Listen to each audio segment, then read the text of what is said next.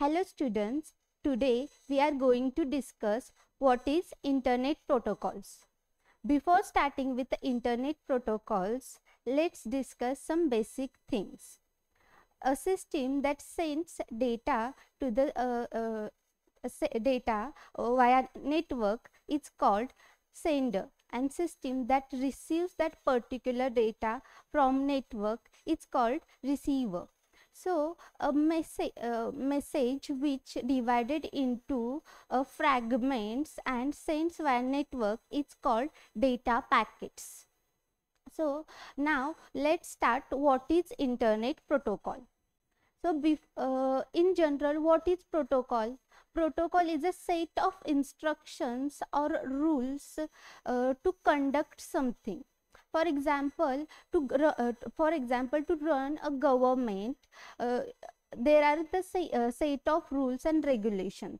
Likewise, internet protocols are a set of rules that governs the communication and exchange of data over the network.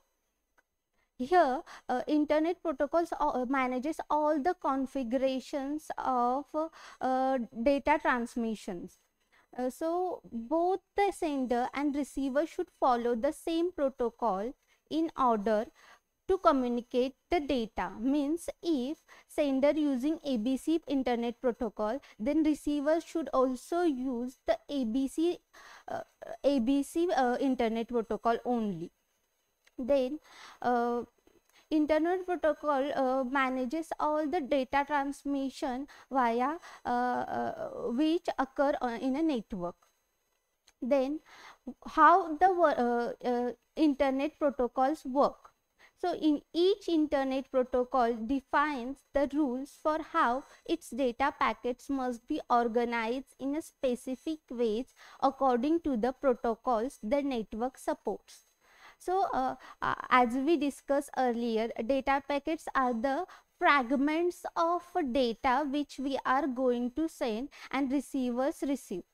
So the how many fragments how we divide that data in how many fragments are decided by the internet protocol. Which packet will send when, it is also decided by internet protocol. So next is types of internet protocols. There are numerous types of internet protocols. These are the some common internet protocols. First is TCP/IP, SMTP, POP3, HTTP and HTTPS, which we are going to study in detail. First one is TCP/IP protocol. TCP/IP stands for Transmission Control Protocol or Internet Protocol. TCP specifies how data is exchanged over the internet and how it should be broken into packets. Here is the example. You can see message is divided into 5 packets. Means here message will data is transferred in a 5 packets, and it is who decides this? TCP/IP protocol. In and also the in which order the packets will transmit from the sender to receiver also decided by TCP/IP protocol. It is the most popular internet protocol used over the network to transmit data. Then next protocol is SMTP protocol. SMTP stands for Simple Mail Transfer Protocol. These protocols are important for sending and distributing outgoing emails. Means these SMTP protocols are all related to the mail. Here the SMTP uses the header of the email to get email ID of the receiver and then put that email to the outgoing list. And as soon as this mail is transferred to receiver, SMTP removes that mail from the outgoing list. So it is if you want to transfer mail from sender to receiver, you should system used SMTP protocol. Then next protocol is POP3 protocol, which is stands for Post Office Protocol 3. This protocol helps us to retrieve and manage emails from mailbox on the receiver's mail server to the receiver's computer. Here, consider the example of consider the example. Suppose your friend sends a letter to you. Then first, where this letter goes? It goes to post office, right? Where you store the where your letter is stored in the post office. Then after from there, postman will collect your letter and sends that particular letter to your home. Means he will come and bring your letter and sends to you.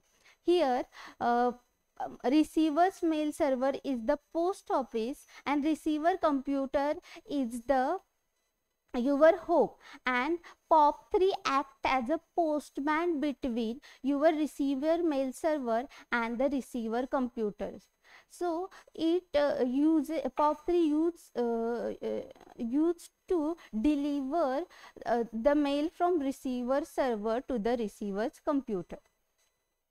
Then next protocol is the HTTP protocol, which stands for Hypertext Transfer Protocol. This protocol is used to transfer hypertext over the internet, and it is defined by WW, World Wide Web, for information transfer. As you all know, HTTP use when you browsing when you browse something, like whenever you search something, you always notice in a search box there is a HTTP protocol.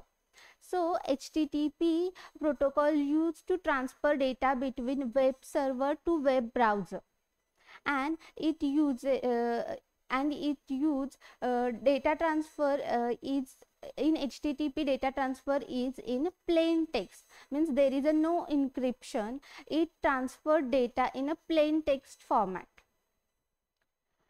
That's why it is less secure, because we are not providing any security measures to HTTP. Next protocol is the HTTPS. HTTPS stands for Hypertext Transfer Protocol Secure. HTTPS is an extension of the Hypertext Transfer Protocol, which is HTTP. Means it is the extended version of HTTPS. Means here we are providing advanced feature in HTTPS. It is used for secure communication over the computer network with SSL or TLS protocols for encryption and authentication. Here we are providing a secure shell through which we are converted our data in a complex code. Means here we are providing data in encryption process. Here we follow the encryption in HTTP. There is an encryption process which convert data in the complex text. That's why it provides more security, and it is the combination of HTTP and secure shell or TLS protocol. And it is here also authentication is available, which means to access this data there should be user ID and password is required. So this is the HTTPS protocol. That's it for internet protocols. Thank you.